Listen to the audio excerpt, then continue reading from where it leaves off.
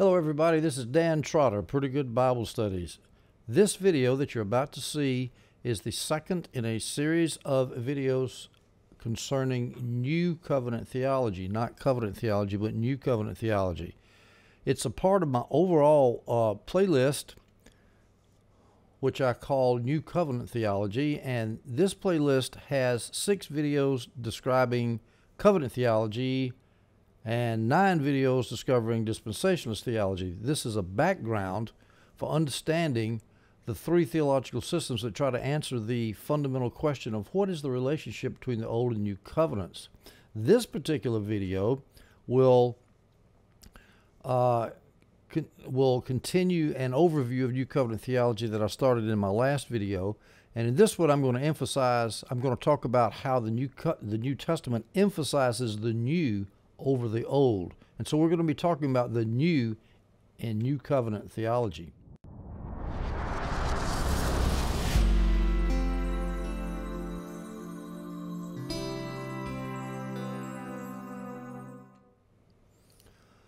All right, now let's look at my overview in the first part of my PowerPoints here. I talked about the eternal question of what is the relationship between the Old and New Covenant. Is it continuous or is it discontinuous? And we found out that New Covenant theology says that it's partially continuous and partially discontinuous, whereas Covenant theology emphasizes continuity too much, in my humble opinion, and dispensationalist theology emphasizes discontinuity too much.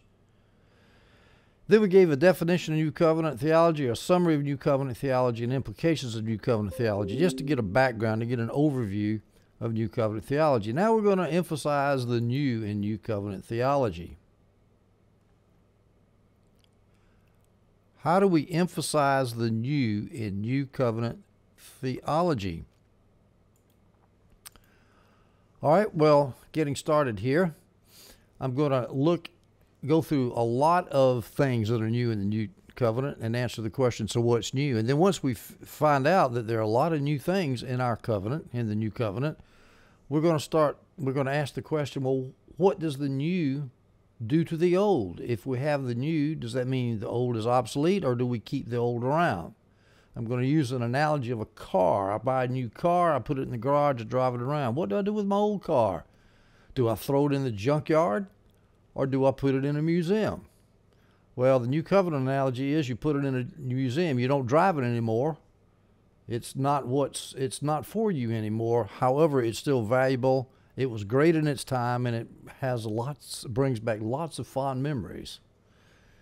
The Covenant Reform position says that we take the car and we have a new car, and we have the old car, and we get in the old car and drive it. Sometimes, and sometimes we get in the new car and drive it, but we got that old car is still running. So this is mostly going to be, as I go through this overview of New Covenant theology, it's mostly going to show how New Covenant theology contradicts Covenant theology or Reformed theology. We're not going to be picking on dispensationalists too much in this video. Let's start out with a great verse here in Revelation 21:5. Behold, I am making all things new. In my Orthodox Preterist interpretation of Revelation, I believe that book was talking about the coming of the new covenant, not the new heaven, the so-called new heavens and new earth at the end of the age, the final state. I think it's referring to the new covenant church, which culminates in the final state, but it's mainly talking about the new covenant that's here now. And so that's why I quote this verse: I'm making all things new in the new covenant. If you don't hold to an Orthodox Preterist view, that's okay. There's still lots of other verses that talk about the new covenant being new. All right, so what's new? I'm going to give you a summary of what the Scripture says what's new. The new covenant, and we have a new covenant. We have a new relationship with God, free from legalism. That's number 2. Number 3, we have a new teaching. Number 4, we have a new law. Number 5, we have a new humanity, a new man. Number 6, we have a new way of life. Number 7, we have a new people of God. And number 8, we sing a new song. So let's start and go through the Scriptures for each one of these. The Scriptures showing that we have a new covenant. Luke 22:20 says this, and in the same way, this is talking about the communion, and in the same way he took the cup after they had eaten, saying, this cup which is poured out for you is the new covenant in my blood. So right there, the first Lord's Supper, which is a very important ordinance in the church, Jesus calls it the new covenant. He was initiating the new covenant. And Paul, referring back to this event in 1 Corinthians 11:25, says this, in the same way he took the cup also after supper, saying, this cup is the new covenant in my blood. Do this as often as you drink it in remembrance of me. Now let me ask you, does Luke or Paul, do they say, this cup which is poured out for you is the new administration of the old covenant of grace? Excuse me, the new administration of the covenant of grace in my blood? Well, that's the way the Reformed people would say it. Not that they actually do, but if they logically follow the logic of their system, they're always talking about the new administration of the covenant of grace. That's not what the Scripture says. The Scripture says the new covenant, period. Full stop. End of story. All right, how about this? 2 Corinthians 3:6, still talking about a new covenant. He also made us adequate as servants of a new covenant, Paul tells the Corinthians, not of the letter, but of the Spirit. Now, this doesn't mean that the new covenant is antinomian, to use the Reformers' favorite words. It doesn't mean that we go around and say, well, just how the Spirit leads me. We don't need to look at the Scripture. We don't care. No, it means a new covenant which has its origin in the Spirit, and which new covenant is the law of Christ written on our hearts, which consists of specific commands and ordinances that fulfill Jesus' law of love, the law of Christ. We're not antinomians. I'm really overemphasizing that to counteract the often made charge by reformers that new covenant theologians are antinomian. No, they are not antinomian. They are neonomian. They believe in a new law, the law of Christ. Hebrews 8:8 says this, for he finds fault with them, his people, the Holman Christian Study Bible says, he finds fault with his people, the Jews, when he says, behold, the days are coming, declares the Lord, when I will establish a new covenant with the house of Israel and with the house of Judah. Now, of course, that cannot be interpreted literally as the dispensationalists do. This is referring to the church. Jeremiah's prophecy in Jeremiah 31 is fulfilled in the church, and this new covenant is with the church. And if we doubt that, we could go to a few later verses in Hebrews. Hebrews 9:15 says this, therefore he is the mediator of a new covenant. Jesus is the mediator of a new covenant. Obviously, it's talking about the church, because what other covenant would Jesus be the mediator of? Hebrews 12:24 says this, Jesus, the mediator of a new covenant. So here we have a new lawgiver, a new mediator, the new high priest, the mega priest, if you will, the mediator of a new covenant. So we're in a new covenant now, and this should be our emphasis, not Moses, not the old covenant law like reformers do, and we shouldn't de-emphasize the new covenant. The Scriptures certainly don't. We shouldn't keep calling the new covenant as a new administration of the covenant of grace. The covenant of grace is a man-made theological term which does not exist in the Scripture, and well, I know the Trinity doesn't exist in the Scripture either, but there's a lot more evidence for the Trinity than there is for a covenant of grace. I'll tell you that right now. All right, so that's the first thing that's new. Oh, and let's continuing on with the idea of us being in a new covenant. I'm going to take Revelation, and again, as I said, I take an Orthodox preterist viewpoint on Revelation. I believe it's talking about the new covenant. And along with that line, along with that way of thinking, let's read Revelation 3:12. John says this, or actually this is Jesus speaking through John, the one who conquers, I will make him a pillar in the temple of my God. Never shall he go out of it, and I will write on him the name of my God, which means name means possession. So that means the Christians who overcome and who conquer, who are upholding the temple or the church of God, as a pillar of strength. You got your name stamped on your head as belonging to God, and you got the name of the city of my God. That means the church, the name of the city of God, which is the New Jerusalem. So New Jerusalem stamped on your head, which means you belong to the New Jerusalem. And the New Jerusalem is the church, which comes down from God out of heaven, my own new name. So you got the name of Jesus, you got the name of New Jerusalem on your head as a believer, because you're in the new covenant. Revelation 21:1-2 continues this theme. Then I saw a new heaven and a new earth. And again, I don't believe that's the final state. I believe John is referring to the establishment of the new covenant. Again, that's a lot of theology behind that. So that's just my opinion right now. If you believe this refers to the final state, that's all right. It doesn't take away from New Covenant theology one bit. I'm just trying to say that I believe that John in Revelation is continuing the theme that we live in a New Covenant era. I saw a new heaven and a new earth, for the first heaven and the first earth have passed away, and I believe that's referring to the old covenant rabbinic system of Israel. It has passed away, the sea was no more, and I saw the holy city, New Jerusalem, coming down out of heaven from God, prepared as a bride adorned for her husband. As a bride, that's the church, the bride of Christ. New Jerusalem, the new covenant. All right. Now, the second thing that's new in the New Testament scriptures is this. We have a new relationship with God which is free from legalism. Matthew 9:17 says this, "Neither is new wine put into old wineskins. If it is, the skins burst and the wine is spilled and the skins are destroyed." And that's because the old wine is stretched as far as it can stretch. You put new wine in it and it ferments, it bubbles.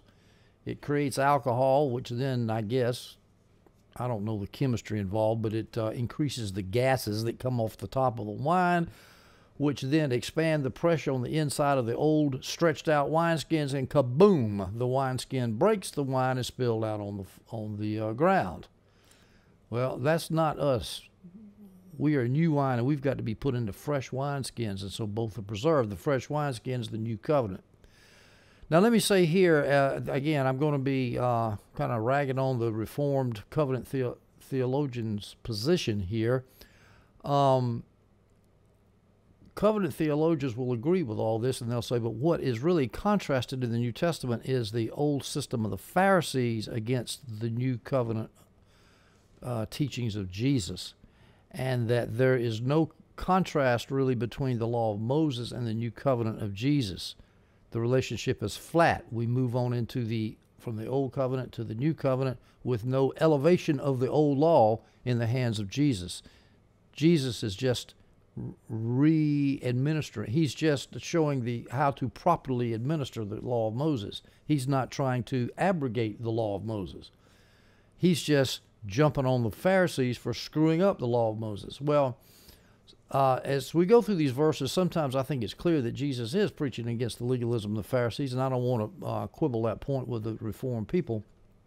But in some of them, I'm going to show you that he's actually talking about we have a new relationship, and we're no longer under the law of Moses. Pharisees' traditions were horrible, but the law of Moses, of course, is holy and good. But nonetheless, we're not under the holy law of Moses either, because we're in a new age. Redemptive, historical history has moved on. All right. Another similar parable is in Mark 2:21, talking about our new relationship with God, free from legalism. And I believe here he's talking about the legalism of the Pharisees. "No one sews a piece of unshrunk cloth on an old garment. If he does, the patch tears away from it. The new from the old, and a worse tear is made." That's because the old garment on the outside has been stretched out as far as it can. The new garment, which covers the tear, the new patch that covers the tear, it is not stretched out as far as it can, and so then it starts shrinking. It starts shrinking. The old garment has shrunk as far as, not stretched out, but has shrunk as far as it can, and then the new patch has not shrunk as far as it can go, and so it shrinks some more and then pulls away from the unshrunk cloth around the patch, around the tear, and it rips the shirt up. Great analogy. Means the same thing as the old wineskin analogy. Legalism is no good, new covenant's good. Well, we'll agree with the reformers on that. Now, the third thing that's new is the new teaching. Mark records this about the people who were watching Jesus and listening to him, and they were all amazed. This is in Mark chapter 1, verse 27. "And they were all amazed, so that they questioned among themselves, saying, 'What is this? A new teaching with authority.'" Because the Old Testament rabbis who were teaching at the time of Jesus, they would always quote authorities. Rabbi Hillel says this. Rabbi Shammai says this. And on and on and on and on. But Jesus says, "I tell you this," because he was the ultimate teacher. And he had a new teaching, and it had authority. And that's the teaching. We're under the law of Christ, as NCT people like to say, New Covenant Theology people like to say. All right, the fourth new thing that we have in the New Covenant is a new law. 1 John chapter 2, verse 8. It is a new commandment that I am writing to you. And of course, a commandment is a law. It is a new law or a new commandment that I am writing to you, John says to his readers. This new commandment is true in him and in you, because the darkness is passing away and the true light is already shining. Notice the darkness under the old that's implied. We don't want to stay under the darkness. We want to stay under the new. Now, I don't know whether he's talking about Moses here, that's the old covenant. Wouldn't surprise me. Or if he's talking about the Pharisees. Either way, we're under the law of Christ now. We're not under the law of Moses or the Pharisees. John 13, verse 34, a new commandment I give to you. A new commandment that I give to you. This is a favorite NCT verse, New Covenant Theology verse. A new law I give to you, a new commandment, that you love one another just as I have loved you. You also are to love one another. You notice that the new law of Christ is not as detailed as the Mosaic law, because it's governing relationships between people in the church who have the Holy Spirit living within them and who are regenerate. And when I say regenerate, I mean 99%, as far as we can make it regenerate. None of this visible church stuff. Half part of the church is saved and part of the church is not saved, but we give everybody infant baptism to make sure that even the unsaved people are part of the covenant, part of the visible church. No, none of that. We're saved. We're in the church, we have the Holy Spirit, and therefore Jesus can say, love one another. Moses couldn't do that because he was governed a bunch of reprobates. Most of the Old Testament people were not believers, did not have the faith of Abraham, and did not believe in God, as the history of the Old Testament shows. So we have a new law now, a new lawgiver who gave his law on a new mountain, where he gave the Sermon on the Mount. Moses gave the law on Sinai, Jesus gave the Sermon of the Mount on a new mountain, another mountain. So what's new? Again, the fifth thing, and we have a new humanity. 2 Corinthians 5, verse 17 says this, therefore, if anyone is in Christ, he is a new creation. The old has passed away, behold, the new has come. The old man is dead, the new man is alive. By the way, that's great teaching on sanctification. Don't let people tell you that you've got an old man and a new man. And the reformers are not the only one who do this. Lots of people do it. I think even Watchman Nee did it. And even some of these Keswick people did it, who the reformers don't like. But no, the old man is dead. Paul clearly says that in Romans 6. The old man is dead. So if the old man is dead, how is he still living in you? It's your flesh, to be theologically accurate. It's your flesh that comes up and creates a pull to sin. But that's not your new nature. Your new nature is a born-again child of God, adopted into the kingdom, redeemed from slavery and from death, regenerated, born again, positionally sanctified in preparation for a lifetime of sanctification, which will eventuate into a total transformation into a glorified new creation. So that kind of sort of, that's good news. We're not under the law for that, folks. We're not under the Old Testament Mosaic law for that. We're not, and of course, we're not under the traditions of the Pharisees or the traditions of evangelical American Christianity. All right, here's another verse. Galatians 6:15 says this, for neither circumcision counts for anything, nor uncircumcision, but what? But a new creation. That's what counts, a new creation, and that's us. We are created anew. So we have a new humanity in the New Testament. Colossians 3:10, you have put on the new self, which is being renewed in knowledge after the image of its creator. This is a great new man teaching that so many people screw up, especially reformers, talking about the old man, the old man, the old man. No, we're a new creation. The reformers, they love the old, but we love the new. Number 6, a new something new in the New Testament scriptures. The sixth new thing, a new way of life. Romans 7:6 says this, but now we are released from the law, having died to that which held us captive, so that we serve not under the old written code, that's Moses, but in the new life of the Spirit. So here Paul contrasts the Old Testament law. We are released from that. The law, that Old Testament law of Moses held us captive, kept pointing out they were sin, which is a good thing, but it basically held us captive. We couldn't get loose. So now we serve not under the old written code of Moses, but in the new life of the Spirit. What could be clear? And this just kills me, how reformers can read verses like this and say, no, we still have Moses for the rule of life. I don't understand it. You read this verse and it's just as clear as it can be. No, you don't serve under the old written code. You do not go and have the law of Moses Bind your conscience as a rule of life. You serve in a new life of the Spirit. And again, this new life in the Spirit, it does not mean tell me, Holy Spirit, what I do. It means the Holy Spirit guides you through the Word of Jesus. And also, by the way, reformers, sometimes the Holy Spirit can directly teach you and guide you, like with a word of wisdom, a word of revelation. Oh, God forbid that I would talk about charismatic extremism when I say that. But, hey, the Holy Spirit does lead people. Because, I look in the Bible, I don't see where I'm supposed to marry this person or take this job. And yet, I have read reformers who say this. The only way that the Holy Spirit will work is through the Word. It's an overemphasis. We need the Word, we need the Spirit, we need both. We don't need the Word to the exclusion of even direct revelations of the Holy Spirit. I know that can be abused, but we don't need to take the abuse. If the Holy Spirit is, if any direct revelation you have, if it doesn't contradict the Word, you have to make a decision. Did I hear right or did I hear wrong? But the Word sometimes doesn't speak to every situation in life. But anyway, enough of that digression about reformers' pneumatology and their views on sanctification and guidance.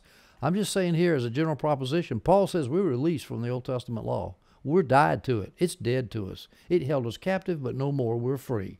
We serve not under the old written code of Moses. That's not talking about the Pharisees. It's talking about Moses. We don't serve under that anymore, but in the new life of the Spirit. What could be clearer? Hebrews 10:20 says this, by the new and living way that he opened for us through the curtain, that is, through the flesh. So the author of Hebrews refers to a new and living way. He's opposing that to the law of the Old Testament law and also the traditions of the Pharisees that the Hebrew Christians, the Jewish Christians that were addressed by the book were attempted to go back to. The old way that led to death, but this way is a new and living way, and that's, of course, the way we're supposed to live. All right, going on here, the seventh thing that's new in the new covenant, that we have a new people of God now. Ephesians 2:15 says this, by abolishing the law of commandments and ordinances, Paul says, that he might create in himself, Jesus might create in himself, one new man. Now here it's not talking about an individual man, but it's a metaphor referring to the church. One new man is the church in place of the two old men, the Jew and the Gentile, who were split out in the old covenant. Gentiles were not allowed access, not directly, into the old covenant commonwealth. So there's peace now. And how do we get that peace? Because the law of commandments and ordinances has been abolished. Is that the law of the Pharisees? I don't think so. I think that's talking about Moses. His law has been abolished as far as us. It doesn't mean it's bad. It was good for its time, but it's not in effect for the New Testament Christian today. Still talking about a new people of God, let's look what Paul says to the Galatians in Galatians 6:16. And it's for all who walk by this rule, peace and mercy be upon them, upon the Israel of God. Peace and mercy upon the Jewish Christians in the church. That's what the dispensationalists say. No, it's talking about the church. Now the reformers do agree with NCT people on that. But my point is now the Israel of God is now the church, one new man. We have a new people of God now. The Old Testament people of God was Israel. The New Testament people of God is the church, the kingdom of God. All right, the eighth new thing that we see in the New Testament. Christians now sing a new song, in which I believe just summarizes all the other new things that we've done. It was sing about it. Revelation 5:9, and they, referring to Christians, sang a new song, saying, worthy are you to take the scroll and to open its seals. It's talking about the Lamb of God in the vision. Worthy are you to take the scroll and to open its seals, for you were slain, and by your blood you ransomed people for God from every tribe and language and people and nation. That shows the universal aspect of the gospel, a universal penetration all through every corner of the globe of the gospel of Christ, the church of Christ. All of us, from every tribe and tongue and people and nation, we're going to be singing a new song. Not the song of Moses, but the song of the Lamb. Revelation 14:13 says this, and they were singing a new song before the throne. This is, of course, the saints. Before the throne and before the four living creatures and before the elders. A new song. All right. Now, we've looked at what's new. There's a lot of new stuff in the new covenant. And I ask you, when's the last time you heard a Reformed Presbyterian preacher talk about that? I don't think you're going to hear it very much. Now, of course, I'm not in every corner of the Reformed universe, so I don't know that that's not done, but I listen to an awful lot of Reformed podcasts and read a lot of Reformed articles, and I have yet to see anybody collect all that new stuff and put it together. And I think the reason is because reformers, in my opinion, reformers are fixated upon that Old Testament Mosaic law, and they're trying to defend it against those nasty antinomians. And don't get me wrong, there are real antinomians out there. They're out there. But NCT is not antinomian. It's not even close. All right, so now that we have established what's new, the next question is does the new obsolete the old? I gave you at the beginning of this video a metaphor, or excuse me, an analogy. Let's say you buy a new car. You've got your old car in your garage. You buy a new one and park next to it. Now the question is what do you do with that old car? Well, you could just take it to the junkyard, put some dynamite in it, blow it up, spit on it, say, golly, I hated this car. It was nothing but trouble the whole time. That would be an inappropriate attitude to take towards your old car, because you love that old car. It drove you before you had the new car. It got you where you wanted to go, and it did its job. But now the new car is bigger. It holds more people. It has less gas miles. It runs on less gas. It's more comfortable. It's got more options. It's just a better car all the way around. So you say, okay, well, I've got a better car now, so I'm going to not use the old car anymore.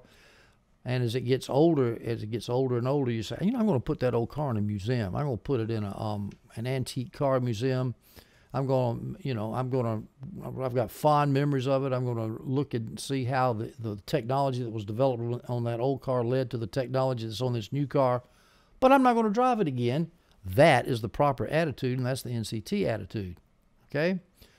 The reformers' attitude is, let's get in the old car and drive it some more. Well, we got this new car. We'll drive it sometimes, but, to really get where we want to go, we got to get back in the old car and drive it. Because the old car incorporates many of the old features of the old car. It's just a new administration of the old car. And everything the old car does, the new car does. It has 4 wheels, it has a steering wheel, it has a gas pedal. It's basically the same car, not much different. It's just, there's a few features that are different. That's the Reformed covenant view of the law of Moses and the new covenant law of Christ. I submit to you that the new covenant theology view is much, much, much superior. All right, so let's look at how the new obsoletes the old. We're going to not drive that old car anymore. Hebrews 8:13 says this. When I say new, I mean the new covenant obsoletes the old covenant. Hebrews 8:13 says this. And speaking of a new covenant, he makes the first one obsolete. I think that's referring to God. Makes the first one obsolete, or Jesus. And what is becoming obsolete and growing old is ready to vanish away. Vanish. You don't use something that's vanishing as your rule of life. And it says ready to vanish because this was written right before 80-70. I think 80-70, boom, is when all the old covenant stuff was thoroughly, with a punctuation mark, wiped out of history. So the first covenant is obsolete. It's like your old car. It's obsolete. You don't drive it anymore. Now I gave you that nice analogy, but here's two more analogies. Do people who live in New England live under the laws of Old England? No. Now, does that mean they trashed the laws of Old England? No. Did they, in Massachusetts Bay Colony, did they use some of the Old England common law? Of course they did. They brought it over. They used Blackstone. And they had lots, they used the Old English laws as templates and as analogies and as, they used it, but they weren't under it. They even used it as precedent sometimes, but they weren't under it because a court in New England had to say, hey, that Old English law, we affirm it right here in Massachusetts. In New England, we affirm the Old Covenant laws of England. That's a pretty good analogy because we appreciate the law of Moses, but we're not under it. It does not govern our Christian lives anymore. Here's another analogy. If two parties rescind an old contract and sign a new contract, which one is valid? Well, I can tell you right now, the old contract is legally worthless. The parties, A and B, are not under that old contract. It's over. It's done. It's gone bye-bye. You put it in a file cabinet. Now, you can pull it out later and use it for some ideas, for a template to sign a new contract, and the parties can sign a new contract. But it's the new contract which has legal validity and legal jurisdiction over the two parties. And likewise, the law of Moses no longer has jurisdiction over the Christian. The deal now is between Jesus and us. We're under a new covenant, not an old covenant. All right, folks, thus ends our second our second video as we continue through our New Covenant PowerPoints. In our next PowerPoint, we're going to look at how the old becomes new, and we're going to look at specific things which are typologically shifted to an eschatological fulfillment, an antitypical fulfillment, as we go from the old covenant to the new covenant. I hope you enjoy this video. Hope you subscribe to my channel. I hope you enjoy the next one too.